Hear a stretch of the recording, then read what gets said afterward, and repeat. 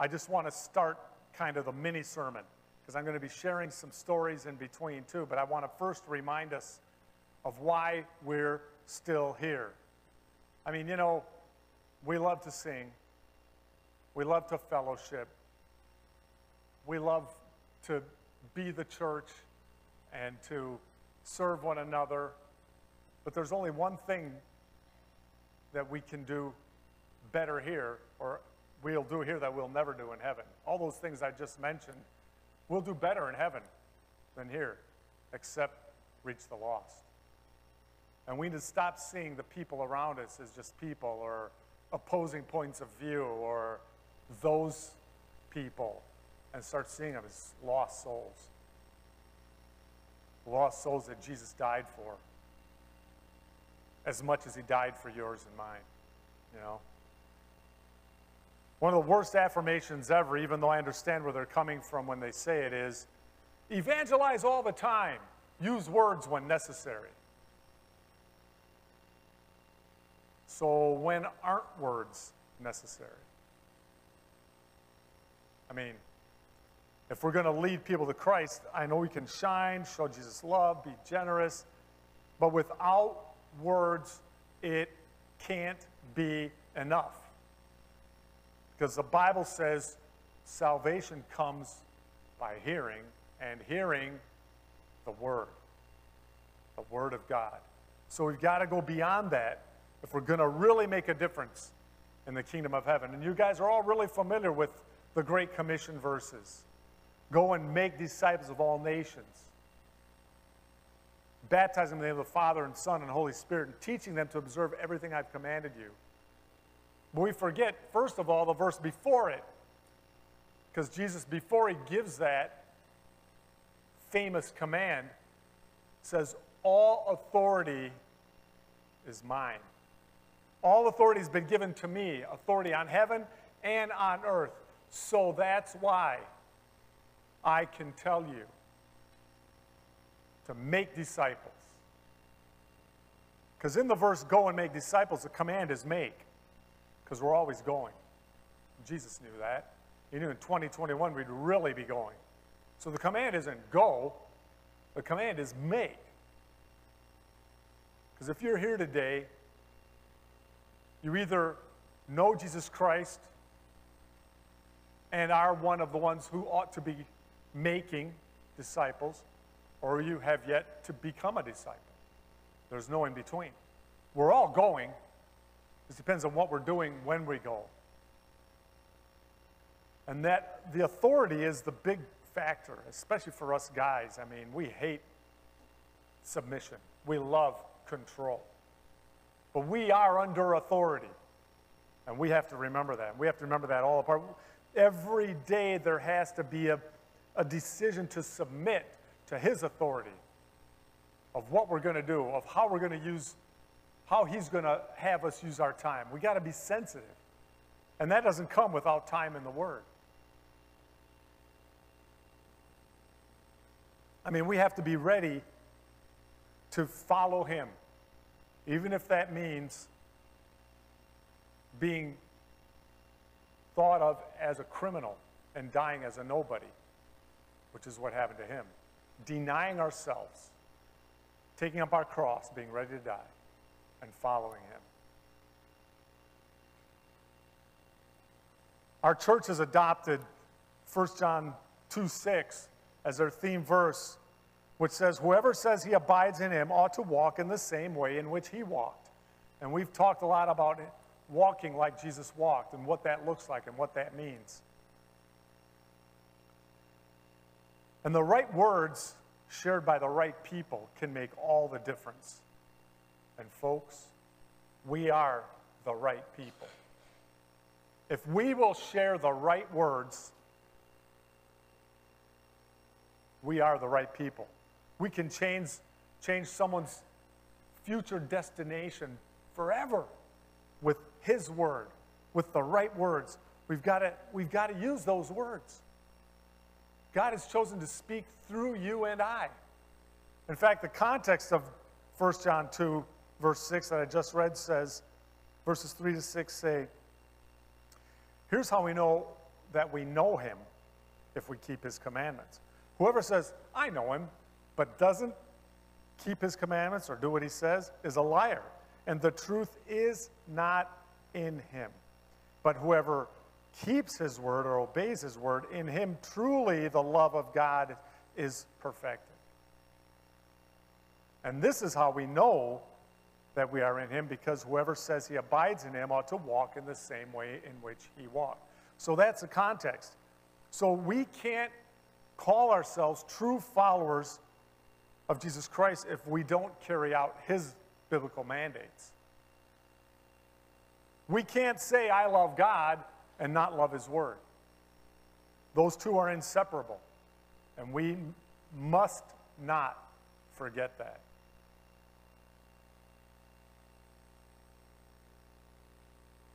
So all that to say that Jan and I continue to try to make a difference for Jesus Christ, as you would expect us to, and as God would expect us to, and as he expects you to as well. And that's why our theme verse is Psalm 109:27, that they may know that this is your hand, that you, Lord, have done it. It's not about us being special people, because we're not. It's not about a lot of formal education, because we don't have it. It's about surrender. It's about every day waking up and saying, not my will, but yours. Because I have to fight that.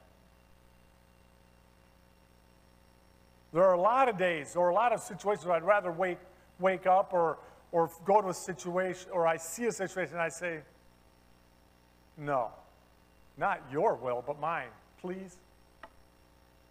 Right? So it is a daily battle, and it is for us as well. And I just want you guys to know that as we talk about this. COVID hit Brazil really hard. At the beginning, like the rest of the world, there was a lot of confusion, but it has carried through, and it's still really, really bad down there. Just in April, a couple of months ago, in Brazil, there were 2 to 3 people a minute dying, at least supposedly, of COVID. It's gotten a little bit better, but we were in complete lockdown from March through August last year, complete. Almost everything was closed, except what they called essential services. Everything else was closed. You hardly ever left your house. We had a couple of curfews. Masks are a mandate still today. A person is fined if they don't have a mask on out in public. Business, they're fined like the equivalent of, it'd be like $500. And a business is fined 10 grand if someone is in their store or place of business without a mask on. So there's a lot of incentive for that. Vaccines have been stolen. Vaccines have been faked and falsified. One of the secretaries of health refused 20 million vaccines last year. I don't know, maybe they didn't give him a kickback he wanted. We don't know. Nurses have been filmed sticking the needle in people, not pushing down the plunger, and then pulling it out and putting it in their pocket. So people think they got the vaccine, and they didn't. I mean, it's just nuts. Nuts. And I'm not saying the vaccine is magic and the cure-all, because we all know it's not. But anyway, just kind of gives you a background. So when our church did reopen, it was masks all the time, even when singing, all the windows open. So now it's winter down there, and when it's 40 degrees outside, it's 40 degrees inside because there's no heat anywhere.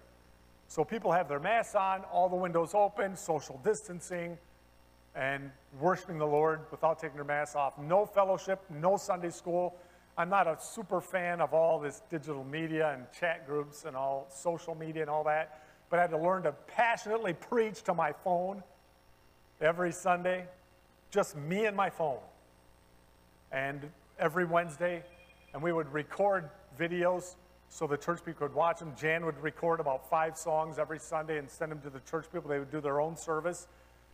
Then after we got back, we were able to start doing lives as well. The church gave us an offering. We could buy a computer and a camera, and that helped some. But we were finally having a service We had it for 2 weeks last September, and then we had to shut down for a couple weeks because somebody tested positive. But God has miraculously protected our people where we've hardly had anyone get it or get it seriously. And some of our people are working more than before because of the types of jobs they had. And in the area where we live and our church is, people ignore so much because the cops ignore it. The cops don't want to deal with these outlying neighborhoods and the poorer people in neighborhoods. They don't care. So people pretty much do what they want, regardless of all the laws. But our church has chosen to try to be a good example, because a lot of churches have been bad examples as well. But during all this crazy pandemic, a lot of, unexpected things obviously happened. Some of our businessmen had to close shop and all that. Well, we get a monthly statement, and on that statement, we get reporting of all the giving from the month before through Baptist Mid-Missions. Last March, when we got our statement mid-April, there was a gift for $1,000 from somebody we'd never heard of. Never heard of them. Still don't know who it was. I looked at Jan and we said, COVID relief? Yes, we gave it all away. 2 weeks later, there was another gift of $1,000 from someone we'd never heard of. Not the same person, someone else. Again, and this stuff doesn't happen. Not very often, anyway. We gave it all away. Before the end of April, we got a gift for $5,000. Gave it all away. And this just kept happening and happening and happening.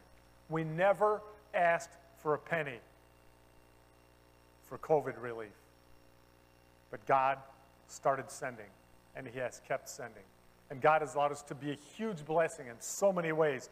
Skip to the first picture slide, would you? Here are just a few examples. Oh, yeah, I forgot. Oh, wait, go back one. Before, this is very important. A month ago today, we married off our baby girl, Caitlin, named after Caitlin Jackson, who many of you have known her whole life. Got married a month ago down in Chattanooga. Was awesome and heart-wrenching, and we're so thankful that we could shed tears because that means we had a good relationship, And Daddy, I didn't have to walk my sons down the aisle. I did their weddings, but walking Caitlin down the aisle was brutally sweet, let's put it that way. And then she split the ceremony between me and her 3 brothers, so I didn't have to do the whole thing. That saved me a little bit of uncontrolled emotion.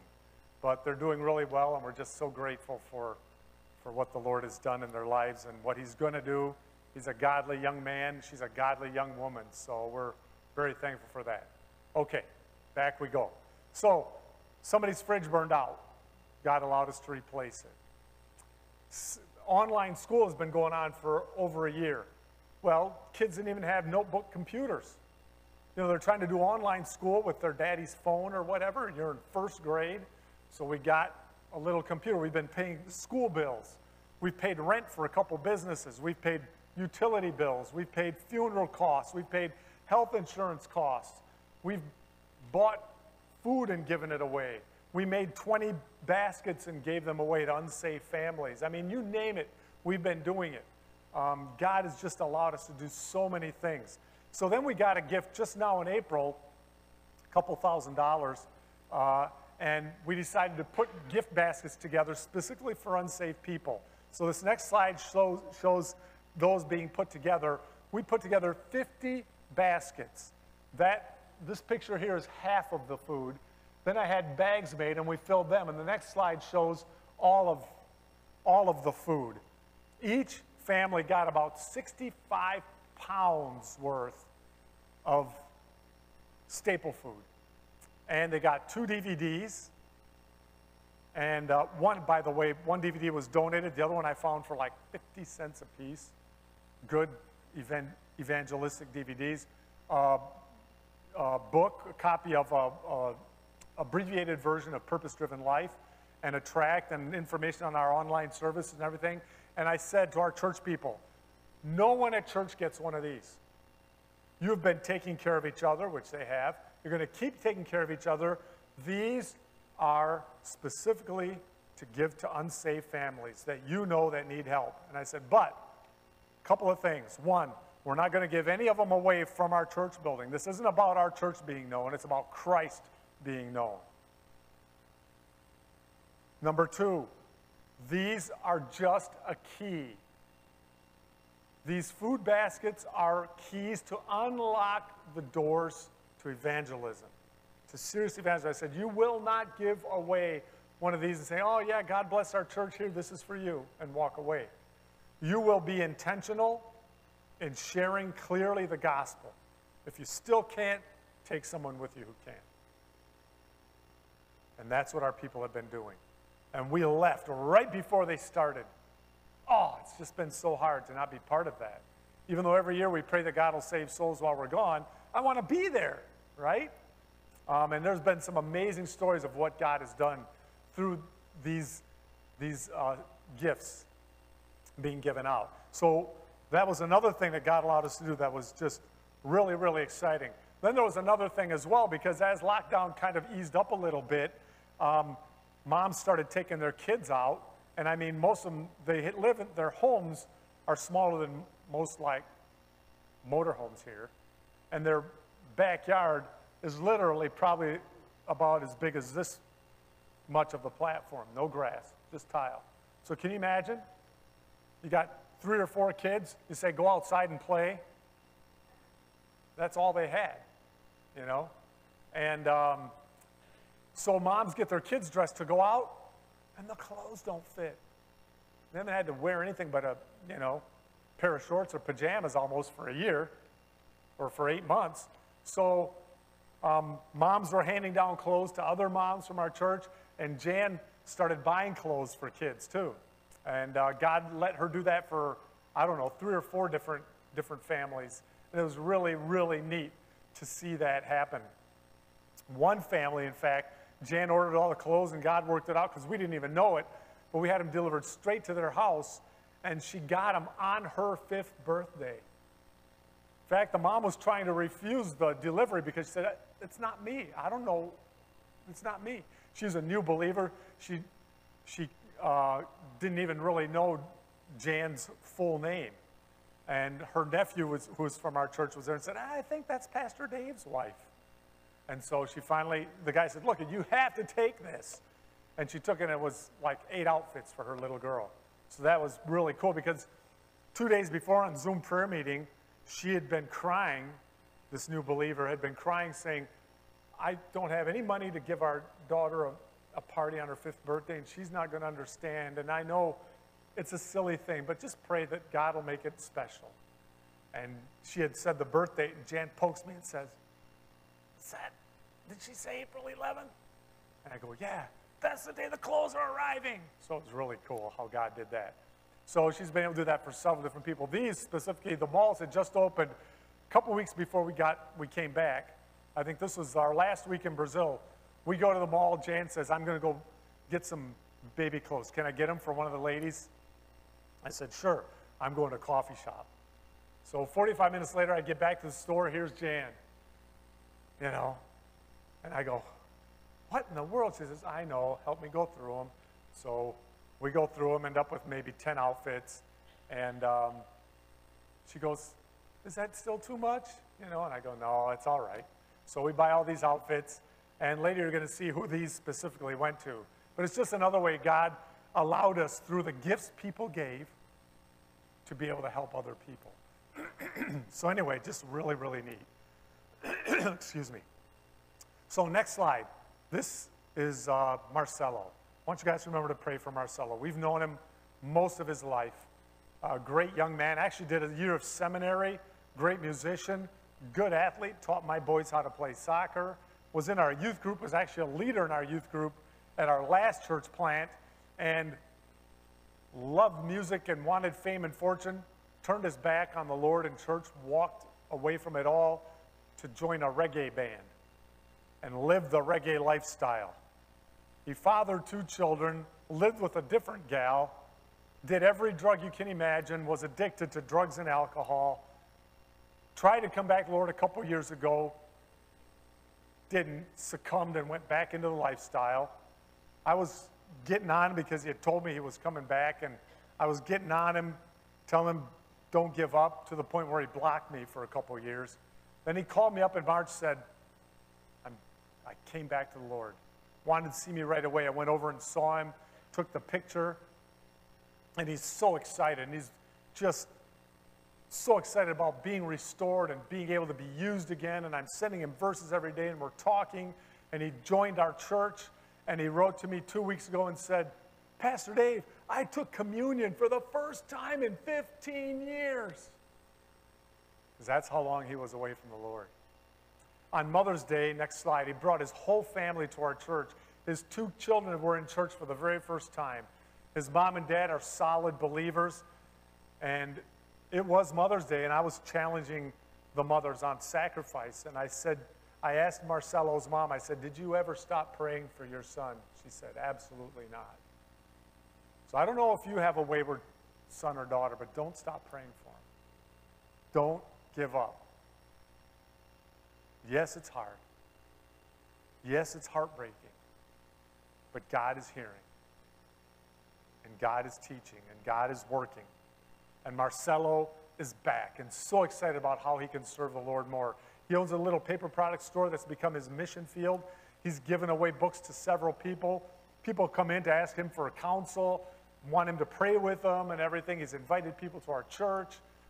In fact, one gal came a couple weeks before we came back on furlough, and he whispered to me, he says, believe it or not, she's a girl I got drunk with for the last time I got drunk, right before I came back to the Lord. She was at church with him, and she's a believer who walked away from the Lord. So you just never know how God's going to work and what he's going to do. And so just remember to pray for Marcelo. This next one is Loida, which means blondie. She's the one whose daughter got the clothes when she turned 5, right on her birthday. She's the one that was crying. She and her husband are school bus drivers. You know how much work they've had the last year plus? 0.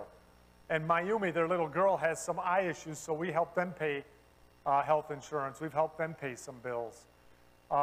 Next slide. Her husband is still unsaved. He's heard the gospel clearly, I don't know, 100 times, and he knows full well that he is unsaved. He knows it's a matter of surrender and giving up control. And he says, I'm not ready yet. He says, I know God has done amazing things. I know God has used you guys to bless my family and help us survive. I know, but I can't yet surrender. So pray for Minori. He's half Japanese. They spent 8 years in Japan. He's got a lot of that baggage. Loida, of course, is praying for him, his wife. She's just doing great as this young believer. I forgot to explain a little bit that the picture that I showed you of her, she actually snuck that picture. She was at a doctor's office just a couple weeks after she'd gotten saved, sitting next to a lady who was also there, and was able to share the little bit she knew about the Lord with that lady. So she took that picture just for me to see the gal behind her and said, pray for her, because I'm trying to tell her about Jesus.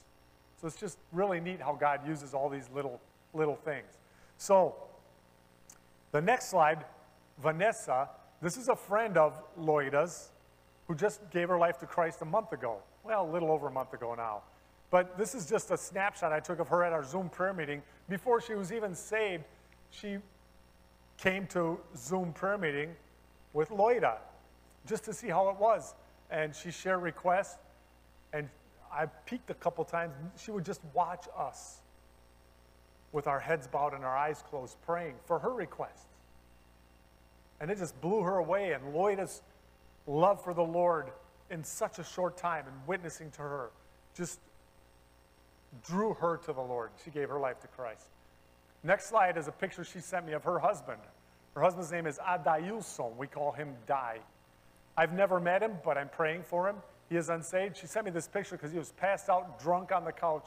She said, just pray that God would keep him from drinking. He's such a good man when he doesn't drink. We started praying for him in May. He still has not drunk again till this day. His friends are trying to get him to drink. He's gone to a couple events and not drunk. He said, I'm going to drink on my birthday, which was June 26th. Didn't happen. He was going to go to a big party somewhere, a Brazilian cookout, and drink there. And there was a big storm. They couldn't even go. But he's starting to get on her for going to church because he doesn't want her to go to church. So we continue to pray, and she continues to invite him, but she's trying to just show him through the changes in her life that she's a believer, because others in our church are witnessing to him. So anyway, remember to pray for both Vanessa and Dai, and that Dai will give his life to Christ. Next slide is Dalidia. Dalidia is a pastor's daughter, now part of our church, but she walked away from the Lord, married an unsaved guy, had a daughter, and then came back to the Lord. He got saved. A couple years ago, we had a little wedding ceremony for him in our church, and being a pastor's kid, she grew up serving the Lord, knows how to serve the Lord. She's a school teacher and a school coordinator. Well, they got married. He got baptized so that they could be members and serve the Lord. And they lived quite a ways away from our church. She just got convicted there was no Bible influence in their neighborhood. So a couple months ago, she started a little Bible study in her home. This picture was taken the second week. Every kid in the picture gave their life to Jesus the second week. There are more now going than were in this picture. And her little girl is one right in front here with a big smile. But it's just God using people in the middle of Corona to keep spreading his word. And we're just so thankful for Dalidia and what she's done. The next slide is Thais and Chicon. Chicon is a member of our church. That's a nickname for Big Francisco. That's him, Chicon. His wife, Thais, is unsaved. Their little baby girl, did I write the name right? Oh, I didn't write the baby's name. Their girl's name is Manuela, Manu. So on Mother's Day, we dedicated their baby. Chicon came to me and said, I know my wife isn't saved yet, but is it okay if we dedicate our baby at church? I said, of course, you're a member. He's just a great lover of Jesus and great evangelist. And so Thais came to church.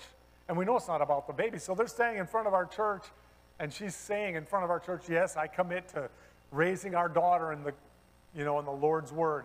I commit to bringing our daughter to church. I mean, that was the first time she was ever in our church. But what's cool is that our ladies had already broken the ice, because when they did baby showers for a couple different pregnant gals in our church, they did one for her. Just blew her mind that these ladies she doesn't even know would care enough to have a baby shower for her. And so she came to our church, Mother's Day. Well, the next week, Jan bought all those clothes. And I said, tell Thais to come to church because you got a surprise for her. So Thais came to church to get a surprise. Heard the word of God again.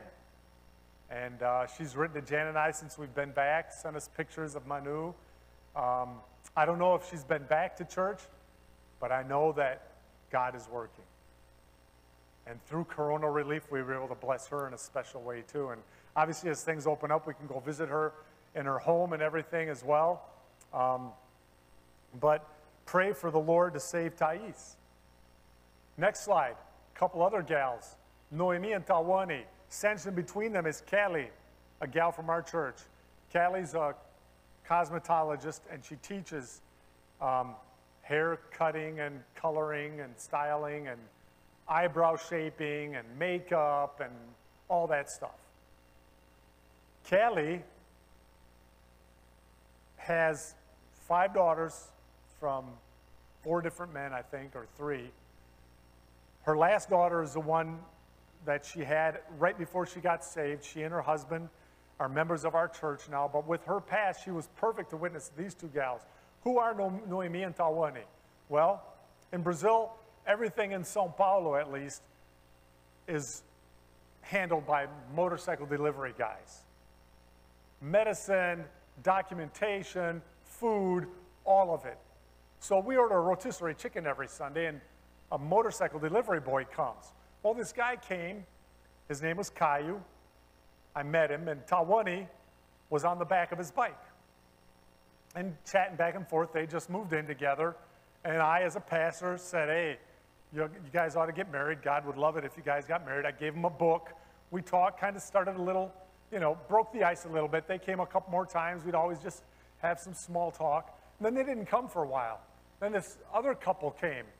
Same situation. They'd moved in together. They weren't married. Gave them a book. Actually gave them a little money to help them pay for their wedding at the Justice of the Peace. I don't think they've done that yet.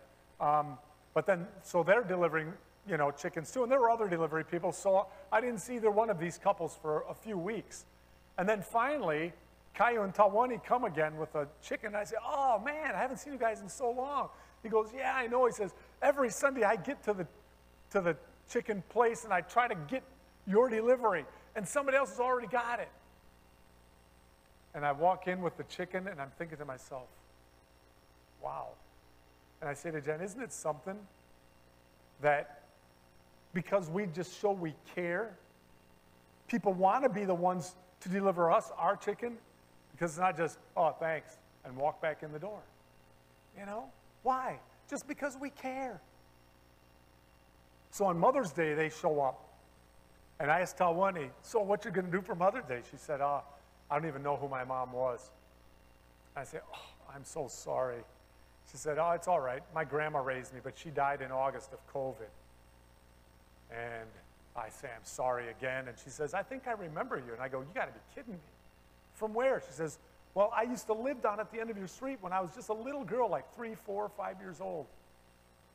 And there was this group of families down at the end of our road, and we would bring them into the empty lot of our retreat center and tell them Bible stories and feed them. When groups were down, we would have games for the kids and interact with them. We helped them a lot. And she was one of those little girls. And she remembered that. Just crazy. So that was the last time I saw them before we came to the States. But the next week, I might be a week off. Anyway, the other couple came back one more time, and I'm chit-chatting with them. And he says, yeah, everything is good except the bank's trying to repo my motorcycle. And I said, well, why? He says, well, I can't make enough money to make the payments on it. So I came in and I said to Jan, what do you think, COVID relief? She goes, sure. So I wrote to the owner. I didn't write to him. I didn't even have his contact info. I said, find out how much he owes on his bike, because we'd like to see if we could help. And she writes back, wait, what? And in Brazil, they have this saying, people like you don't exist. Because, why would you help him? So anyway, she found out, boiled down to, it's about $200 US he owed on his motorcycle. I didn't know him from Adam.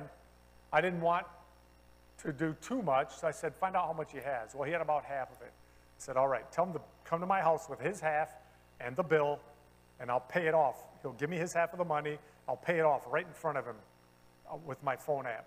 So he and Noemi came into our garage, paid the bill, gave him a tract, witnessed 100% clearly to them. They heard the whole gospel. And, he's just there shaking his head like, I don't understand. I can't believe this. I don't know why you would help me pay off my motorcycle. So I got to just say, hey, it's because of people that love the Lord and are generous. That's why I said it's not even our money. And so then I asked Noemi, I said, what do you do? Which I kind of already knew the answer, because poor Brazilians usually graduate from high school. A lot of them can hardly read. She said, I don't have a job. I don't have any courses. She's like 20 years old. I said, well, what do you like to do? She says, well, I've always wanted to learn how to shape eyebrows. I go, well, there's this gal in my church that does that. I'm going to get the course for you to do. I'm going to give it to you as a gift. So this was the day before our prayer meeting. So on Zoom prayer meeting, I share this, and Callie writes to me in private during prayer meeting on my phone, says, I'm going to give it to her as a gift. Jan and I wanted to give it to her as a gift. But seriously, we were really happy she wanted to do that. So it ended up both girls did that course, and they did a makeup course, and the whole time they're there, for like 2 or 3 hours, 4 or 5 times, Callie's witnessing to them. Callie's telling her story. Callie's getting on. They've both done drugs some, just a typical unsaved young gal's past. And Callie's sharing the gospel with them. Like I said, we left before they gave out all those big staple food baskets, but each one of them and their families got one and heard the gospel, and through them a couple other people heard the gospel. It's just been amazing what God has done. They said they want to come to our church. They haven't come yet, but the one couple, Caillou and Tawani, they actually video called us to thank us for their gift basket. We were already here in the States. All this because of ordering chicken and having motorcycle delivery people come, that we just engaged a little bit. I mean, all of us can do that. All of us can do that. Wherever we are, with whoever it is. So don't ever think, oh, that's just, yeah, he's a missionary. Of course he'll do that. No.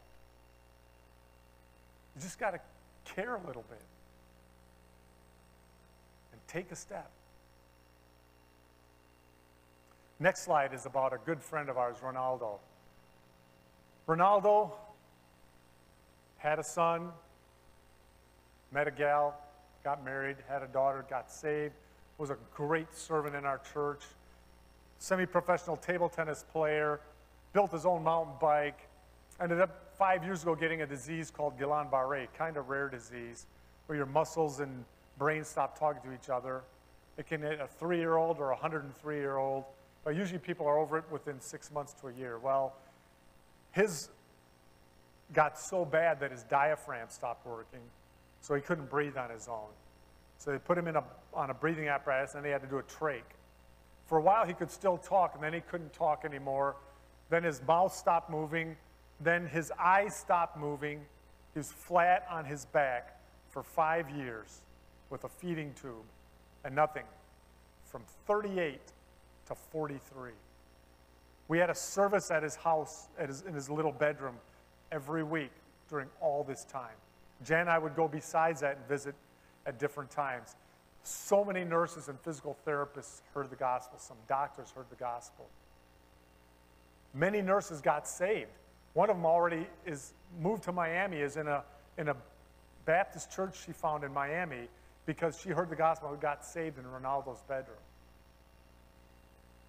Ronaldo was shining without being able to even express himself. They would see tears run out his eyes while we sang his favorite songs. They would see tears run out his eyes while we shared scripture with him and prayed with him. But they heard the truth through us as well. The next slide shows Ronaldo with his wife and daughter watching one of the online sermons. And I got to be honest with you. 2 years ago when we were here in the States for our 8 weeks, I prayed and said, Lord, I've been so excited. We've all been praying. We've all been praying already, Lord, for 3 years for you to do a miracle in Ronaldo's body. And I'm just so excited to hear the stories he's going to tell of he and your back and forth and some of the arguments and some of the encouragement. There had to be so many supernatural moments because he's fully conscious. He can feel pain. He can't show anything. Nothing. Nobody could understand anything. And I said, Lord, if you're not going to answer our prayer in the way we'd like you to, please take him while I'm here because I don't want to do his funeral.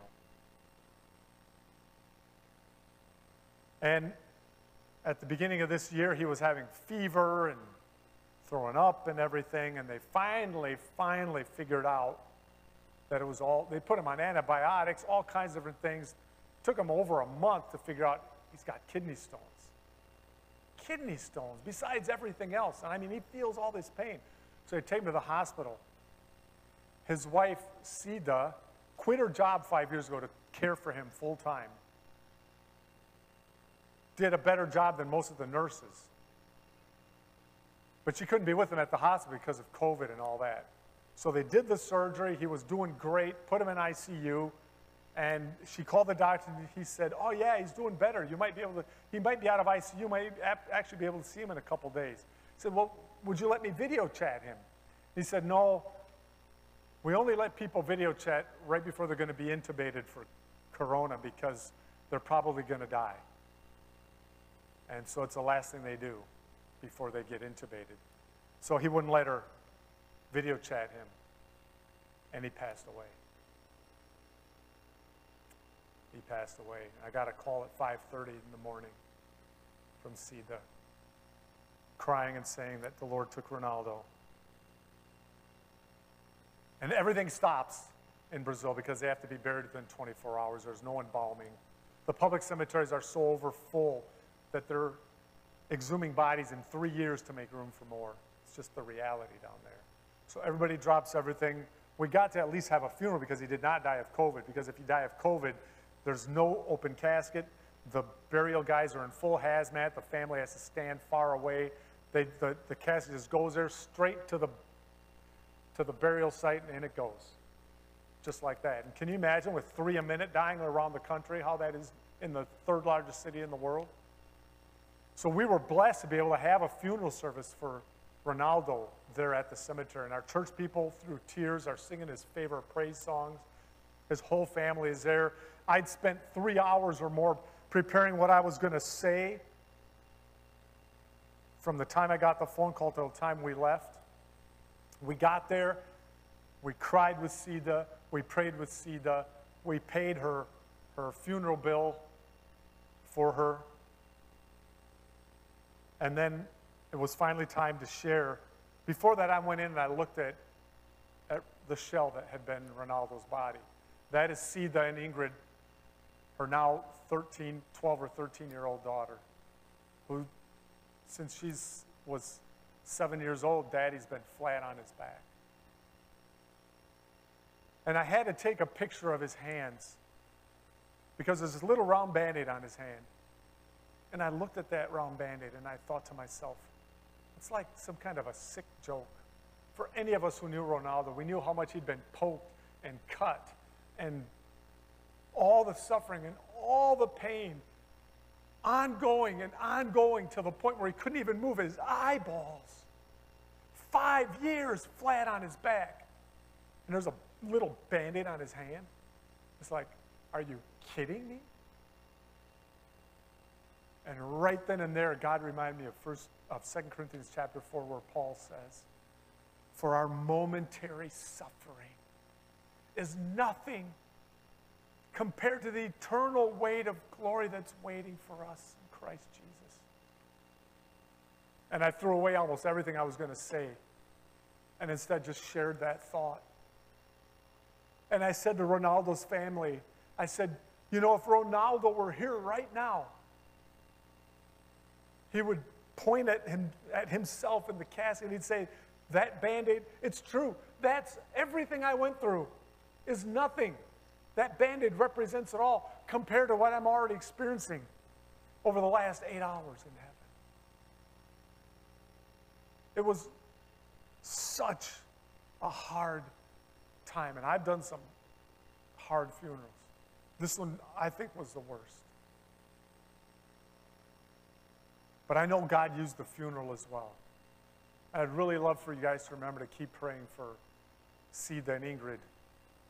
Even though it's been 4 months already, it's still really, really hard. Really hard. It's hard for all of us. But Ronaldo touched dozens of lives. Probably none of us would have ever seen, Ronaldo and our church indirectly. None of us would have ever seen or met those people except for him being on his back all this time. And we won't know till we get to heaven the full why and the full what God did through all that. And it didn't make it any easier, but not everything is just awesome, amazing stories either. It's a reality, and it's tough sometimes. And this year, coming to the States for 4 months instead of 2 like usual, I didn't want to leave my deacons with all the burden of caring for things while we're gone. So I'd been praying that God would send someone along to help us. And we already knew this young couple and Pastor Alex and Angela. They had just left their last ministry, and he was like already almost burnt out. He was 30 years old. The church had treated him pretty poorly. He actually didn't want to be a senior pastor anymore. They sold their car and their keyboard and his computer to be able to survive for a while. Somebody gave them a house to rent really cheaply. They're at a church not too far from our church, trying to get their hearts to heal. And he said, I might be an associate pastor, but man, I've been beat up and dragged around, and I just can't take it. And all this time, I've been praying for somebody that God would send along. And I just wanted to meet with him to encourage him. So we go out, we're having coffee, and we're chit-chatting back and forth. And he says, you know, the funny thing, Pastor, and this was at the beginning of May, he said, it's only been 3 months, but I already miss preaching. And God kind of like goes, and I go, well. So I told him what I was thinking. Long story short, he and his wife accepted to come and just cover first while we're gone. I keep reminding him, you're not a candidate. I keep reminding our church, he's not a candidate. He reminds people in our church, I'm not a candidate, although we're praying he will be a candidate. But we want to make sure their hearts heal. He loves our church loves him. He's being a huge blessing, and our church is blessing him back. She finally just got a job. She's a teacher. But just pray for Alex and Angela also. It's just been a big blessing to have them there and know that my deacons aren't carrying all the weight of the responsibility of the ministry themselves, because they've got their own lives and business and everything to do too, you know. And then, last but not least, Jose, he was a pastor at a health and wealth church. His job was just to make money. He wasn't even sure of his own salvation. His daughter came to our church a couple years ago after he was cut off from that church, and they came to know Christ for real, and he's just a huge blessing, just so full of grace, so humble, just loves the Lord. He's got a lot of health issues. He's a kidney recipient. Well, he's been in the hospital 3 weeks now. He got COVID, got put in the hospital, and 2 weeks ago got intubated. And he's still hanging in there, but he's still intubated too. So just love for you guys to pray for Jose. His daughter, Camila, is just an amazing blessing in our church, but while she was in this other church, married an unsaved guy, he's still not saved. He's heard the gospel dozens of times. We've had services in their home. She wrote last week and said, I never thought I'd ever say this, but my unsaved husband is on his knees praying for my dad. So Alex knows the truth. And we're praying that he'll finally surrender his life to Christ. So as you pray for Jose, remember to pray for Camila and Alex as well, because we'd love to see Alex saved. And I mean, I could just go on sharing story after story after story with you, but let me just end with a quick little thought. A lot of these are about people seeing Christ in other people, people seeing Christ in our church people, seeing Christ in Ronaldo, seeing Christ through us giving COVID relief when it's got nothing to do with us. By the way, I've been writing everything down, but I'd never tallied anything up, and just now in April, I tallied up, and we're still getting gifts for Corona. We never asked for one. And it's not because of us at all, but over $30,000 has gone through our hands for COVID relief in a year. You can't explain that except God. You can't. But that sometimes too familiar story of like Shadrach, Meshach, and Abednego in the fiery furnace. Nebuchadnezzar looks into the fire furnace and he sees 4 men walking around, and he describes the 4th. What the Bible never says, and we need to be careful sometimes when we kind of gloss over something we've read many times, the Bible never says Shadrach, Meshach, or Abednego saw the 4th man. I'm not saying they didn't. The Bible doesn't say they did. And what I want to use that for is to say, you and I, like they had already affirmed with their words, knew who stood with them. They told Nebuchadnezzar that. They didn't need to see him or feel him to know he was with them. All they had to do was live their lives. Other people would see who was with them. And it's the exact same thing that God wants for you and for me. Though having not seen him, we believe. And that maybe after contact with us, we're so different from other people, they go, what just happened? Or they remind me of somebody it seems like I've known or heard about. I know, it's Jesus. And then God can make our paths meet so we can take it to the next level. So may you and I and Jan continue to live in a way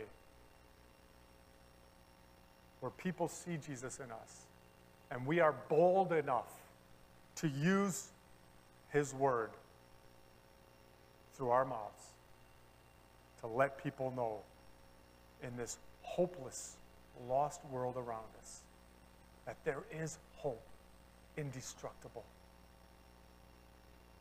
in Jesus Christ.